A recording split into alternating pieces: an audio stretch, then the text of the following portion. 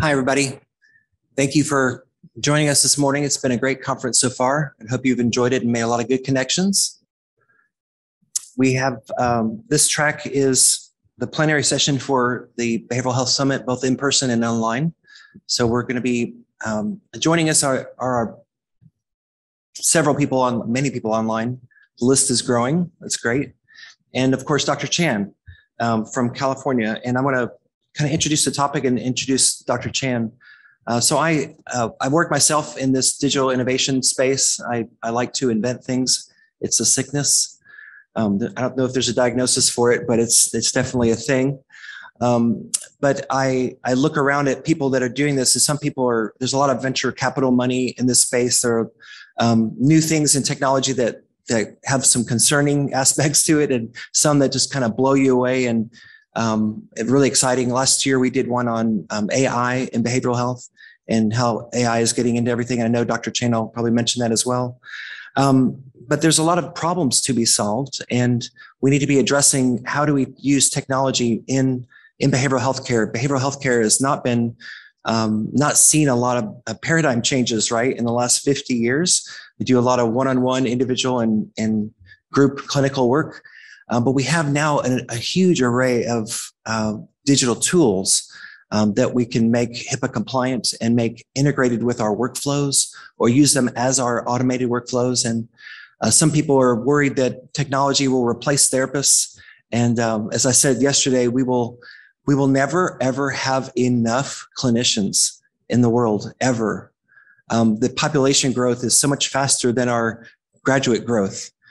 So the problem that we have now is only compounding many, many more times. So we really have to find innovative ways of attacking these challenges. So that's in primary care and in just direct behavioral health care across the spectrum from different ages with the tools that we already have.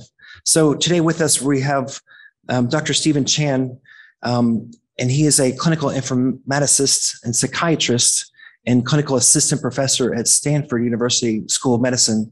He does a few other top secret things that we can't talk about on the show today.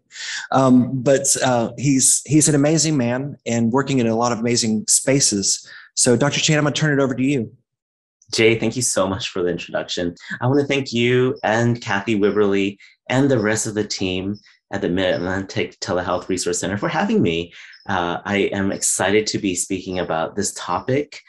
Growing up as someone who grew up with the Apple IIe and the Mac and then paper records and now digital records, it's exciting to see a lot of the digital transformation that's taking place. So today we're going to be talking about not just the present and kind of contextualize the current status of mental health, but also some of the things that are happening on the horizon, some of the things that are already happening now, but also what it would take to get to the next level. We're going to hear from other speakers later today, Christy Vo, one of my colleagues from Vita Health, as well as Ed Kaftarian from Orbit Health, about some of the work that they're doing. For me, myself, I've had the privilege of working at Stanford University's School of Medicine at an affiliated health site, as well as the American Psychiatric Association on a lot of these topics. So we're going to get right into it. I have some disclosures here. I have interests in Async Health, Orbit Health, Telepsychiatry, Advanced Clinical, UCSF, UC Davis, as well as Stanford University. And I also teach at Psych Congress, HMP Global. So let's talk about mental health today. We all know that mental health is such an important topic, but even before COVID-19 hit, 1 in 5 adults worldwide suffered from a mental health condition in any sort of given year, according to the World Health Organization. And mental health has really big effects on not just physical health, but also as well as their mortality.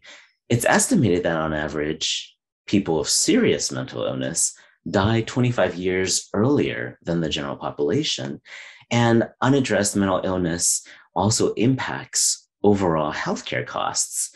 So amongst Medicaid beneficiaries with chronic conditions, healthcare costs can be up to 75% higher if they have a mental illness.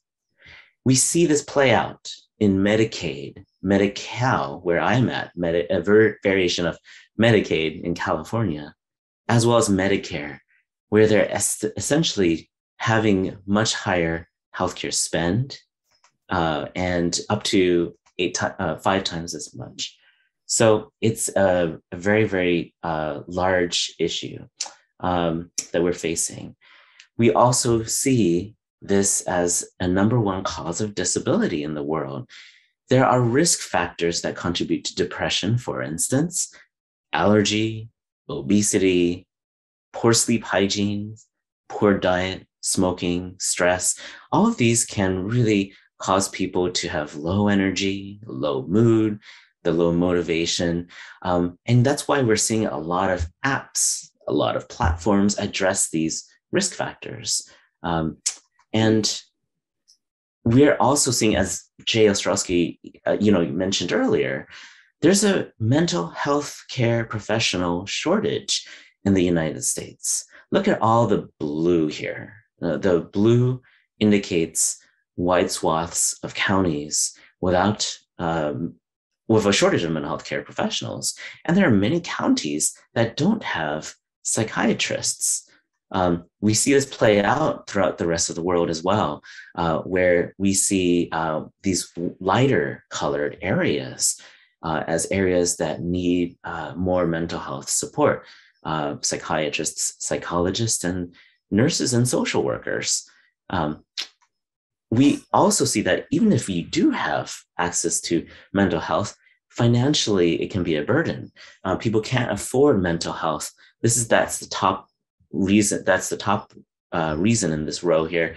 According to the National Survey on Drug Use and Health, a lot of folks, fewer than half of them, receive treatment, and costs are an issue. Also, there's been some misconceptions about how they can handle these problems. So we see this, again, as an economic burden. In the workplace, we are seeing more employee assistance programs that address things like absenteeism and presenteeism, where you have reduced productivity while you're at work. And we're also seeing a lot of direct medical costs because of major depressive disorder, typo there, and then a portion of total expenditures related to suicide. So we often think of mental health as, there's a common saying, the mental health system is broken. The mental health system isn't working. I think that the current way that things are set up is a patchwork of things, but it's very similar to how, physical health, there can be this feeling that there's a patchwork of departments and a patchwork of specialties trying to work together. Canada has this model of a mental health continuum. So if you're trying to figure out where things lie with your telehealth technologies, or where you're, say, deploying your next startup platform, you can potentially place your technologies on the spectrum. Healthy individuals who need some maintenance, people who have trouble sleeping or have procrastination or headaches, people who are injured, and people who are needing much more wraparound support with excessive amounts of symptoms that cause them to be disabled in other ways. We are also seeing these different levels of psychiatric services where you have natural supports, your family, potentially spiritual supports as well. Primary care as well is the bedrock. Primary care often sees some of the most complex mental health conditions if they're the sole provider around. We have basic psychiatric services and psychological services, such as specialty medication management. We also see peer support services, and then enhanced wraparound case management services, and then residential services and crisis services as handling the most intense and extreme sort of cases. So how do we diagnose all of these mental health issues? Well, if you remember from childhood, the Choose Your Own Adventure book, it's not quite like that, but it's much more complex. There is a very, very thick manual of interview processes called the SCID, Structured Clinical Interview for Diagnosis. This questionnaire here is one of the most common questionnaires, the Patient Health Questionnaire, aptly named more because it's actually covering depression. But this particular questionnaire doesn't cover it all. It's just a very, very simple questionnaire. We have the DSM-5 manual. The DSM is known as, say, the Bible or the manual or the Quran, a manual of mental disorders. And the APA has also released online assessment measures to help with diagnoses and research as well. There are a lot of different self-help books out there. These are some resources that people use to essentially help learn about their condition, much like any sort of other disease-oriented book or wellness-oriented book. This is probably the most famous one on CBT, cognitive behavioral therapy. You also have self-help apps, audiobooks and guides, talk therapy. There are lots of worksheets by mental health organizations, advocacy organizations, a lot of resources out there, such as the DBSA, NAMI, Mental Health America, mentalhealth.gov, and the American Psychiatric Association itself, all with patient support services. And, there's a lot of different providers, psychologists, social workers, marriage and family therapists, and physicians. So the good news is that you have all of these folks to help if you're able to access them. All of them have their own superpowers. At the same time, it is a complex system. And much like physical health has different specialties and different levels of therapists, so too does mental health. And COVID-19 has really changed things quite a bit with mental health. We're seeing this with all providers, not just psychiatrists, who are using telehealth more. This one is a paper that was released about the largest community health system in the nation, New York City Health and Hospitals, where they found that essentially people can complete their visits much more, even versus prior to COVID-19 in-person visits. So there's a lot that we should advocate for and continue with telehealth. There's a lot of hope for the future.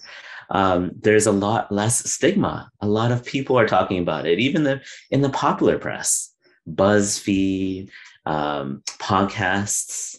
There are even podcasts for specific conditions that you might be facing, such as this one for insomnia, sleep issues. Social media, we're seeing a lot of varieties of information.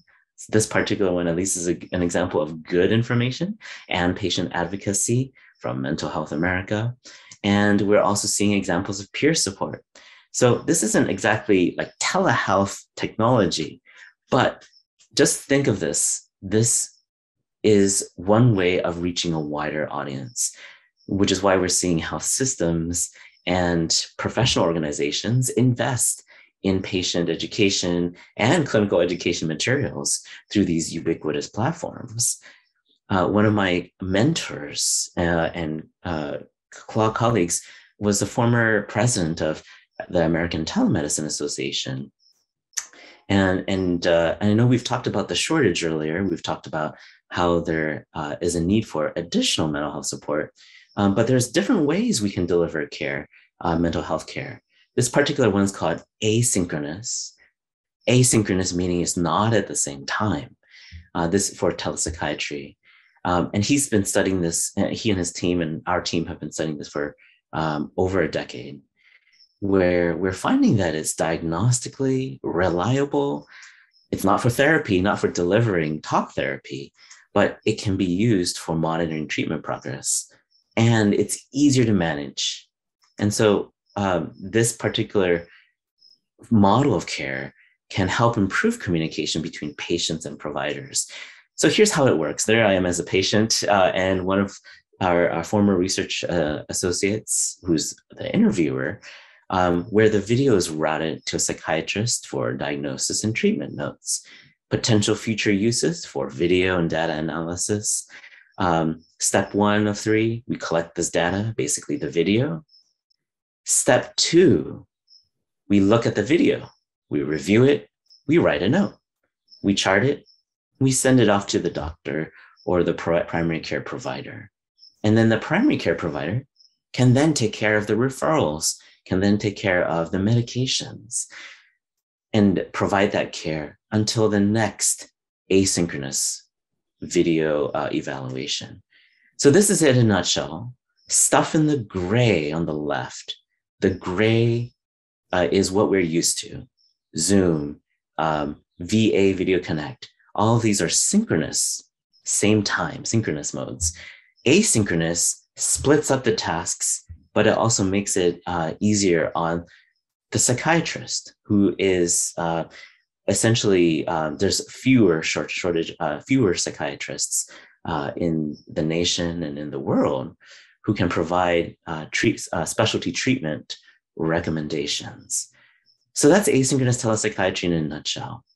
Something we're also seeing too is something called natural language processing, NLP, where you look at natural language. Look at these messages here on the left from patients. There's a red message and a green message here. And this red message says, I think my depression and irritation is getting worse. The green message here says, things are going well. My sleep is great, blah, blah, blah. And you can actually plug these into Google Cloud. They have a NLP engine where it spits out a report card. And this report card can see that there's a lot more greens in the message below, the message on the bottom. And potentially you can have a computer decide on whether to triage this as a high priority or triage this as a normal, let's say normal priority. And so you can then help with queue management and message management, a very common source of burnout. Right now, I know that folks use this with medical assistants to help take in inbound calls, and then they take on the higher level, they escalate it to the physician or the specialty provider for continued processing if needed. You also are seeing the commoditization of platforms. Microsoft Azure had released this platform where it can take any sort of image and report on their emotion and a guesstimate as to their age. And so potentially you could find uses for this in the mental health realm. People are using this these sort of machine learning and AI sort of algorithms to see if they can use this for mental health. Because often, what we do as psychiatrists is look at emotion, and we listen to people and figure out if there's some sort of new pattern that could potentially lead to a diagnosis. We've seen this play out with the University of Southern California, USC. They have an Institute for Creative Technologies where they're looking at facial recognition and avatars, virtual reality avatars. And they're using these to deliver sort of education and virtual therapies. The Veterans Affairs, probably, I would say, probably the largest health system in the United States, with over 130 medical centers and thousands of clinics around the nation and the Pacific Ocean and other military bases. The VA has their own app store. Colleagues there have released things that address specific conditions: smoking, PTSD, weight loss. They've even released this to the public too. You can find them, VA Mobile Health Practice Guide. And this potentially could be a source for education materials if you have your own providers. This one is particularly veteran-centric, but this could be used as a model for how to teach your clinicians how to use the apps. Stanford University and VA colleagues from the Stanford Tech Hub, which I'm a part of, just released this Pause a Moment, PAM, PAM, Pause a Moment, for psychological support. Shannon Sturman, and one of the attending psychologists and professors, released this with her lab. And then COVID Coach on the right from the National Center for PTSD on managing stress and mood checking. So these are all valuable resources. These are all free to download and potentially disseminate to your patients and to your own health system.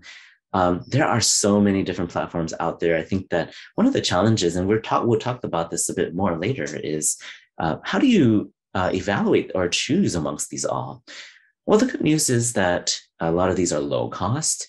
You can try it out yourself, and it's a low risk. So it's not something that's going to be an imminent danger to someone.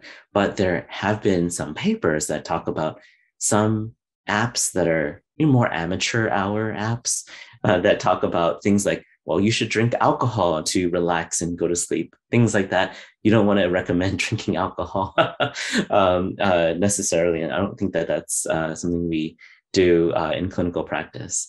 And we'll talk about how to evaluate these technologies later on in this talk. But chat-driven apps like Youper and CBT apps like Zenvelo, you can download these essentially for very low to no cost. Now, what about high quality, high evidence apps?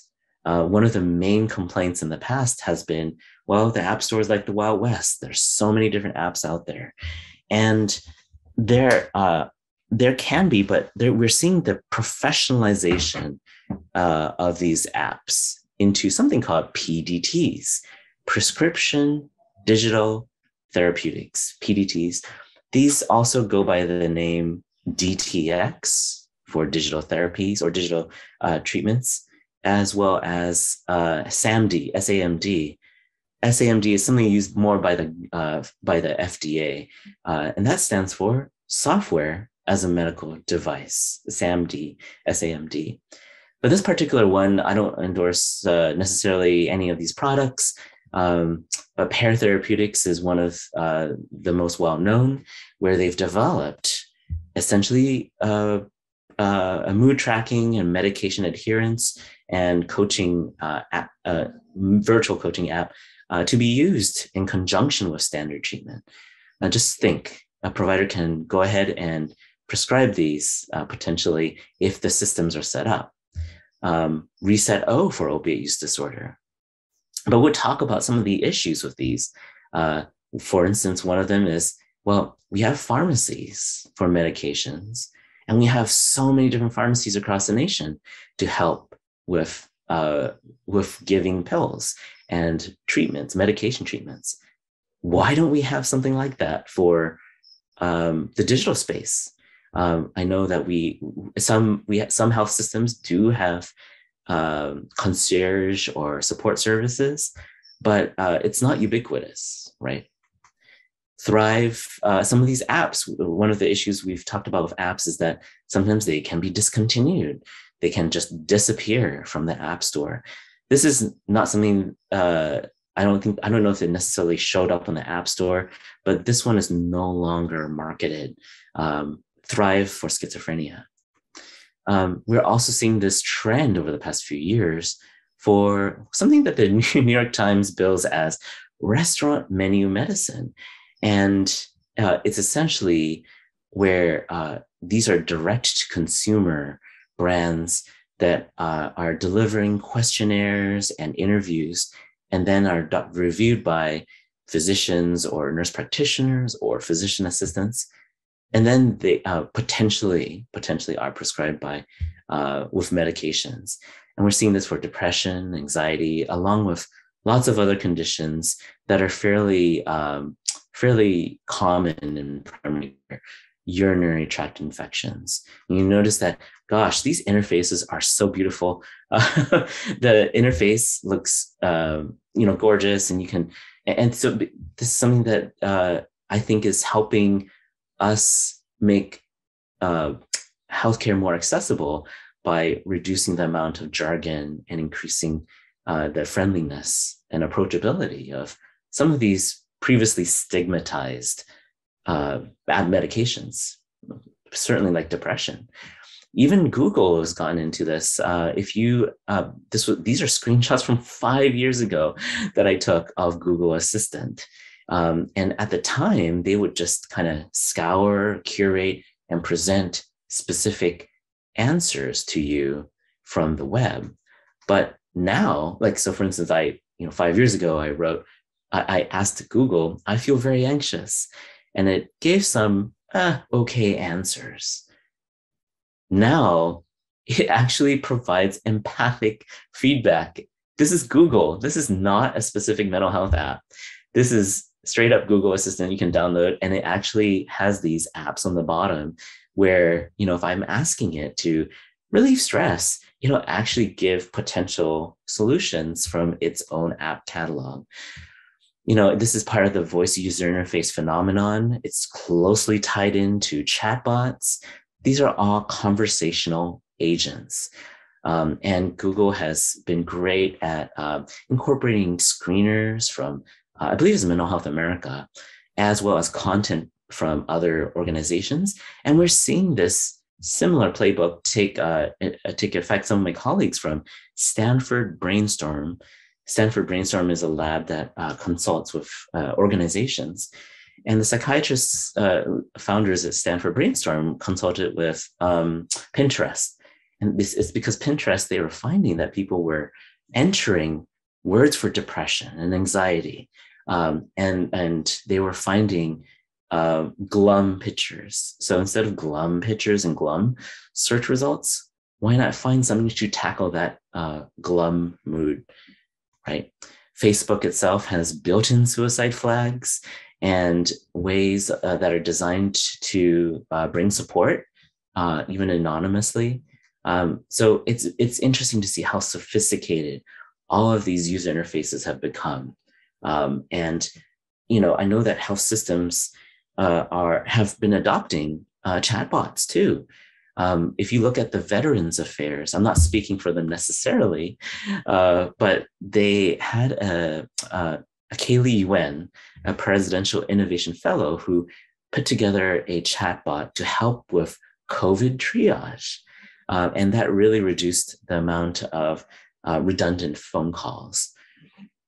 What if we went beyond the App Store? We're seeing specialty app stores, certainly specialty digital formularies, right, on different health systems, Trina Histon with Kaiser Permanente, for instance. But the app store here for Google is not really apps, but actions, they call it, where you don't install an app, you just ask you just say what you want and you get it. It's very cool.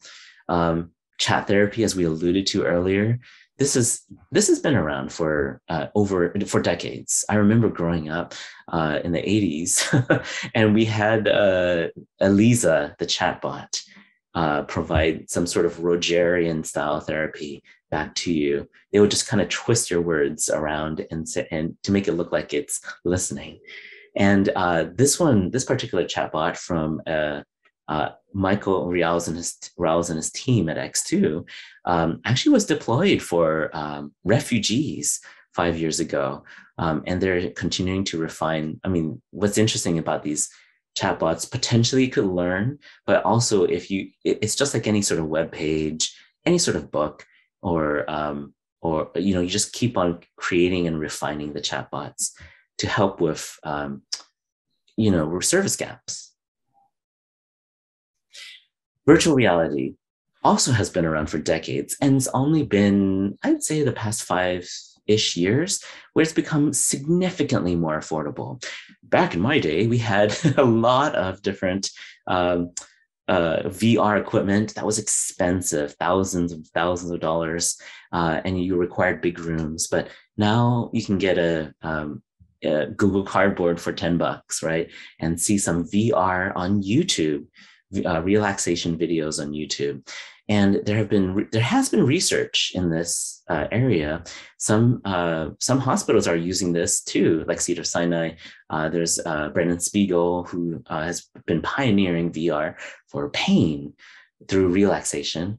But just think of any sort of environmental triggers or situational triggers that you see in specific phobias. Specific phobias means fears of like snakes, or fears of closed spaces, fears of public speaking, like what I'm doing right now. And then social anxiety, alcohol use, where maybe you're triggered by exposure to alcohol, or exposure in a bar. PTSD, you're triggered by bad memories from the past, really, really life-changing experiences from the past. So we see this with VR exposure therapy. You can combine a VR headset, a biofeedback sensor, a couple $100, right? And potentially use these to deliver life-changing therapies and sessions to your patient. Here, the therapist is controlling the number of people in this enclosed space, a subway tube. And this, now they're named as Amelia Virtual Care. But it's incredible. And I believe that folks are finding ways to combine this with psychedelic medications. And very briefly, psychedelics, long outlawed, right? There's been an explosion of companies and researchers who are looking at psychedelic drugs. Why is that important? Psychedelics could potentially work significantly faster. People describe opening their minds within days and being open to new experiences. So it really shortens the time for traditional exposure therapies or psychological therapies from months and years to just, potentially days and weeks. So that's VR and a touch on psychedelics. We are also seeing technologies potentially being helpful for persons on with autism spectrum disorders. This particular one is from one of my colleagues and friends, Arsha Vahabzadeh at Brain Power, where it's coaching persons to make eye contact, to recognize emotions, sort of the social cues that we all take for granted, and can potentially help bring much more accessible treatments to persons with autism spectrum disorder. What kind of business model are these guys using? Well, it looks like they're addressing the education market, where they're seeing a lot of need in the education and counseling space. This one is not widely used. This is just a sort of a visionary statement, but we're seeing deep fakes, right? If anyone, I wish I could see your hands if you could raise, but if anyone here is a Star Wars fan, we've seen Mark Hamill and Luke Skywalker show up as a young Jedi again, thanks to video replacement technologies. We're seeing this also on Star Trek Picard with Q, and this is going on where we're seeing digital replacements in both voice and video. So could you use this? Could you use voice and audio replacement video to help heal trauma, to help people deal with their fears of specific people or specific persons, or reduce the intensity of psychoses, which has been studied, reducing auditory or visual hallucinations, this ghosts, right?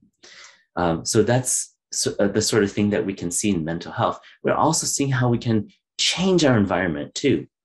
Smart cars can reduce the stress of having to drive your automobile.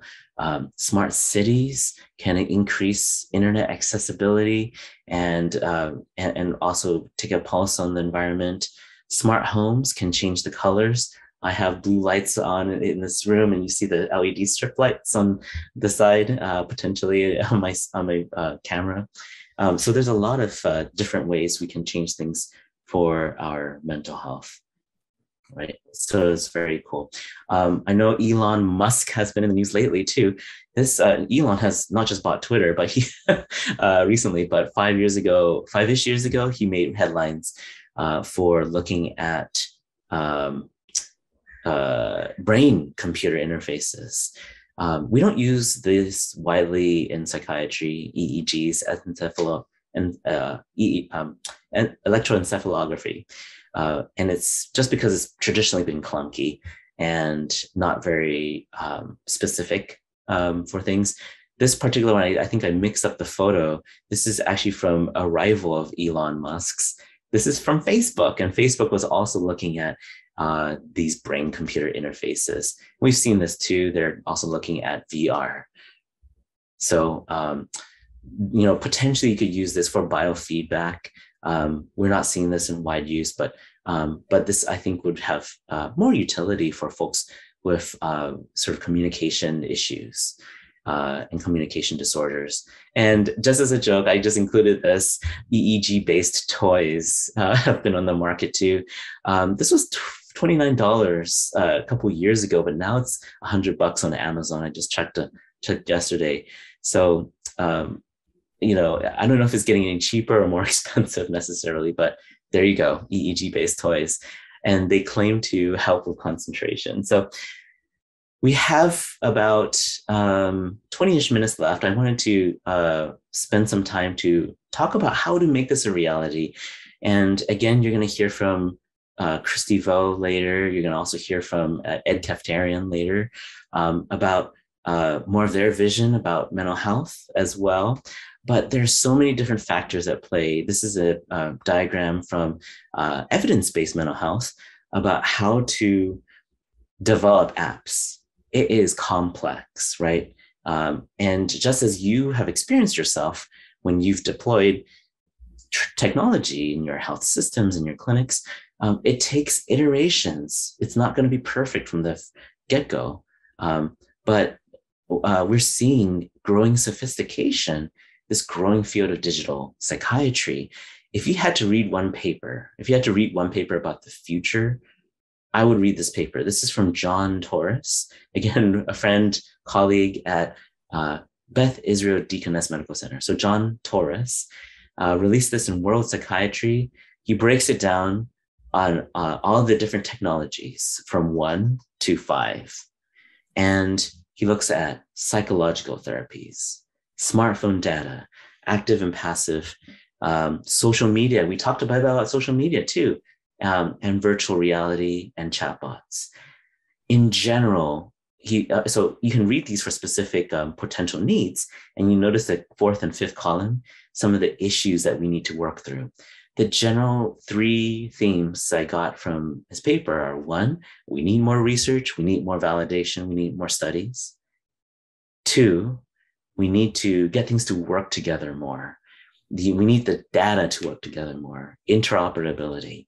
We need the industry and the academics to partner more. And then 3, we also need to look at the ethics, privacy, what kind of data is being mined from these media companies. CVS there was a news headline recently about CVS Health. Are they HIPAA protected because they're dealing with medical issues? If you call their customer support line, or is it CVS, the drugstore that we're talking about? So, these are things that we just need to work through and think about more. I've included a few other papers here. I won't go into the details specifically, but there's also a fantastic review of artificially intelligent AI chatbots, essentially, in digital mental health interventions. Notice the acronym DMH. We're going to hear the digital mental health acronym a lot more later on. This particular paper was just released about half a year ago, and it is by a AI company, yes, Happify, but I thought it was very thoughtful. It talks about that generally the chatbots need more research too. There just hasn't been the same level of sophistication in those research trials, and I think it's partly because creating a chatbot seems easy, but it's not it's not as easy as creating a website or a web page, right?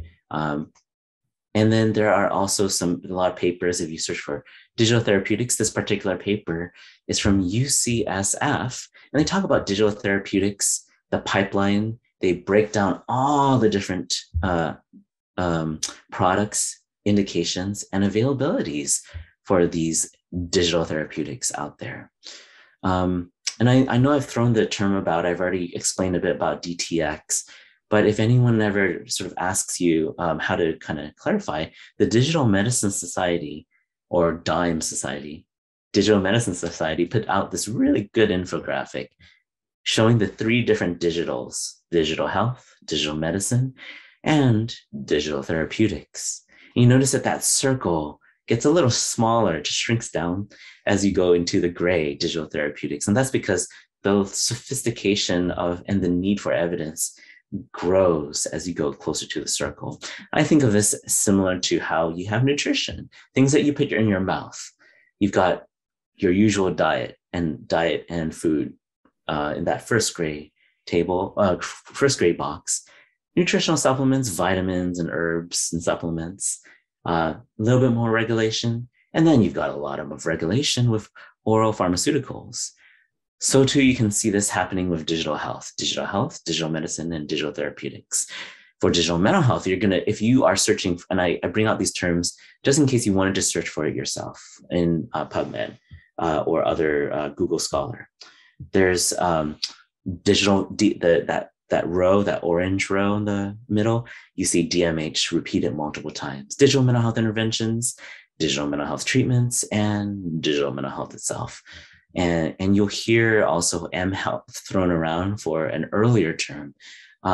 So I just bring this up in case you wanted to do the research and look through this yourself about the different apps that are out there. You know, we didn't really talk about too much about the barriers. I know you're going to hear about this time and time again throughout this conference. But, you know, particularly for digital therapeutics, I alluded to how there's really not an established infrastructure. It's really up to the health systems to figure out how to deploy these apps or even get clinicians to recommend them. There's also a lot of barriers like digital literacy, technology affordability and access, payment issues, what diagnoses are served. Are we just addressing the worried well, or are we looking at severe mental illness where you're needing a lot more assistance? And then interoperability and data sharing. That's an issue amongst these apps. I have a team at UCSF who's been, and a lot of volunteer researchers and volunteer students who are analyzing these technologies. There's a good chunk of them that are fully contained solutions where all you do is just send a referral or a code, and then it's as if you're referring to a completely different health system. So the data sharing needs to be more robust. And then privacy and security are issues. Now, I know it depends on the EMR that you're using too, the electronic medical record system. And some of these do have great app ecosystems, decent app ecosystems. Epic, for instance, has App Orchard, but it still takes more work, right, to integrate things into your health system. It's not plug and play. Back to digital literacy, there's so many different categories. Jay Ostrowski, I don't know if he's still there. I think Jay's still around, but he spoke yesterday about the need to train your clinicians, to train your partners about how to use these programs and apps. It's not just a matter of plopping things in. I see this time and time again with my teammates. Little things crop up, right? I only myself got an iPhone 2 years ago, and I couldn't I couldn't make sense of the lack of the home button. I'm so used to a home button. I'm kind of dating myself, but anyways, how to get internet, how to install apps, launch apps. These are all things that we can teach, and it's no different from in-person care where you may be having to navigate transportation and traffic to get to healthcare. Last decade, my colleagues and I, John Torres again and Peter Yelles, we authored a paper at UC Davis and Harvard about the different aspects, pros and cons of mental health apps. This eventually transformed into something called the APA app evaluation model, where these have all the criteria you need to evaluate apps. And we've published on this. We've educated people, thanks to Nate Tatro, who's now at Mental Health America, and Michelle Durst, who is now at the Academy of Addiction Psychiatry, just to help people wrap their heads around what makes a good app. So you can download this for free. We even have examples in a publication called App Advisor. You can also see and choose apps from other databases. John Torres launched this, and it's called mindapps.org, MIND apps, apps.org, where he and his team essentially scoured these apps for features and uses and evidence. And a colleague also, Stephen Schuler at UC Irvine, put together CyberGuide with his team, where they have their own evaluation model. I think the thing to watch out for these evaluations are that it's just a review, a snapshot in time. And it's not unlike, say, Joint Commission or CARF, where they do these audits or accreditations every so often. So too, you're going to see this with these apps and platforms. But we also are seeing different criteria come up. Dr. Sobowal, Kunmi Sobowal, put together these DEI criteria, things that we should keep in mind for apps, such as language. Is it culturally specific? Does it incorporate persons with disabilities? And are there visual representations of different types of people from different ethnicities, religion, minorities, gender expression? It's actually very good. All the things that they've been very thoughtful about to make it more, to make it address all Americans or all different, whatever population you're targeting.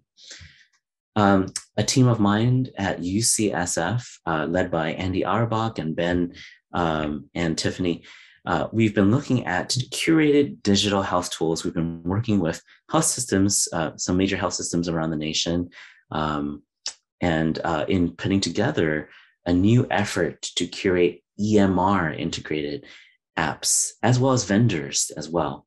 One of the most common pain points, you probably have faced this yourself, and I wish I could ask for a show of hands, but the chief, I heard the statistic, chief medical informatics officers or chief health informatics officers receive a vendor solicitation on average about every 18 minutes in their email. So I heard the statistic somewhere in one of the conferences. You probably get a lot of solicitations as well. This is supposed to be serving as a common application, and you can learn more about it at UCSF or advicehealth.org.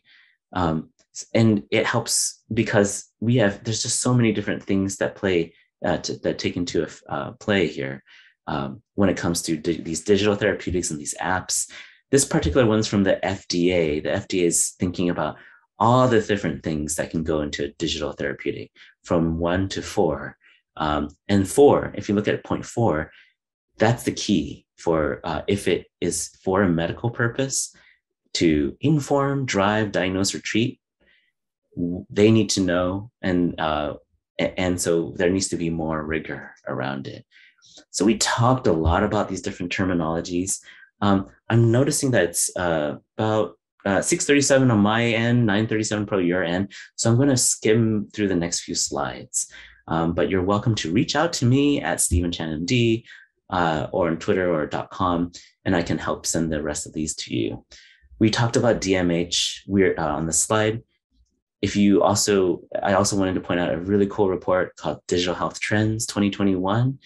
Here, they show all the different ways an app or a platform can get reimbursed, from direct consumer, 0.1, to device and drug reimbursements, 0.2 and 3, and value-based care models, 0.4. And they show all the different apps that are out there. 0.3 here shows that the blue, most of the apps and programs are now psychiatry oriented, which is great for me. I'm noticing that 10 years ago, there wasn't much on the market. So it's great that we have more choices for our patients and patients that we serve. 0.3 here shows there's been a lot of different apps available, and a lot of them are sticking around. There's less attrition.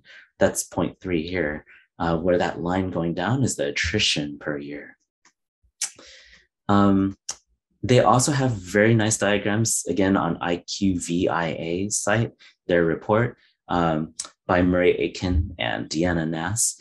This one shows a lot of the different digital therapeutics out there and the level of evidence. And the good news is that there's more and more evidence that can be used to support the use of these apps. So many apps, so many digital therapies out there. This one is from Stephen Hayes at What If Ventures, cataloging all the different mental health startups out there. What If Ventures. And we are finding that we need more and more work around this, because the FDA's current approach, this top bar, number 2, that's a really long review period, can take months to years, right? For their usual approach. 0.4 is what they're trying to shorten it to, but they're not there yet. That's a new program called Pre-Cert, and Pre-Cert will pre-certify some organizations and their apps if they are, say, following good manufacturing practices style sort of criteria. So the FDA is still working on trying to get more innovations through.